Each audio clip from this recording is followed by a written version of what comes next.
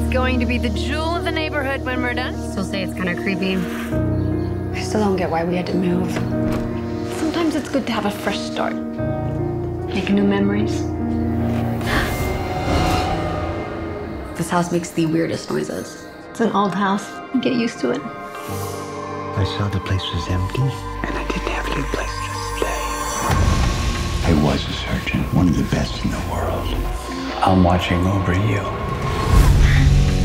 I'm afraid that she's gonna need a heart transplant. I can't lose my baby girl. I might recommend hiring an at-home nurse to keep an eye on her. Dr. Beck will take care of everything. I'm Nurse McCoy, but you can call me Chris. This will do perfectly. Let me introduce you to Alex. Think of me as your personal physician, as if you're a big-time celebrity and I'm on your staff. I'll need my hand back. Just checking your pulse. Have you noticed anything odd around the house? Like signs of someone else being here? Someone else being here? No. My job is to keep you safe. And if that makes me the bad guy, then I'll wear that like a badge of honor.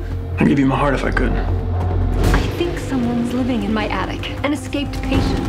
Oh! Sorry to scare you. Oh my God. You've been to therapy before. Once or twice.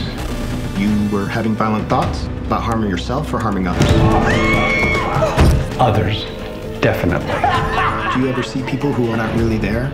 I'm not crazy. Hi, Dr. Beck.